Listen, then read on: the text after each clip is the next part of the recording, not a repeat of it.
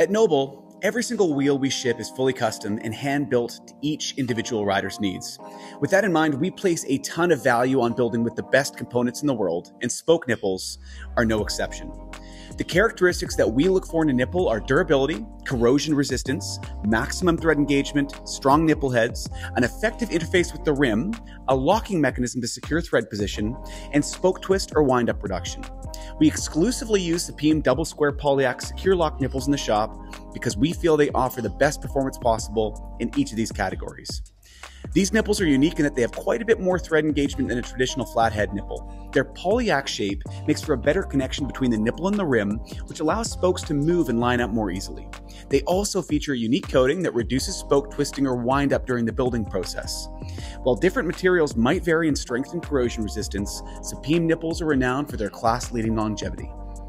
So, you can rest assured your wheels are going to be built up with great nipples no matter what, but now you're left with a decision between two different material types, brass and alloy. So what's the difference and which one's better? Alloy nipples are lighter and I want to save weight, so they must be the best, right? But wait, maybe that means that brass are more durable because they're heavier. This is by far one of the most common questions we field from our customers, and I'm happy to confirm that the best choice for the vast majority of riders is an alloy nipple, provided that it's made by Supreme.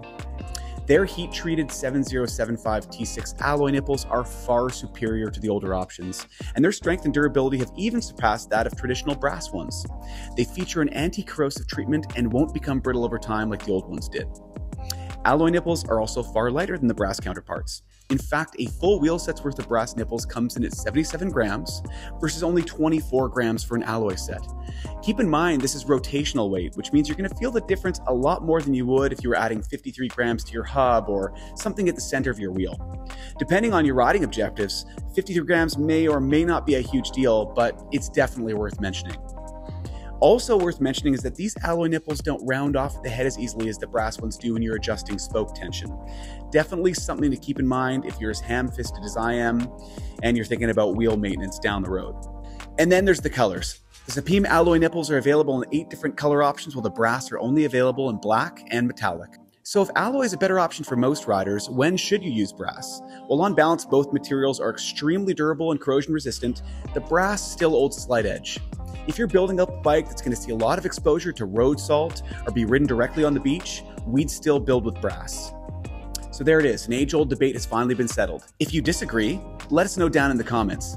If you have any further questions about the nipples we use or any other wheel building concerns, please reach out below or through ride@noblewheels.com and we'll be in touch. Happy riding!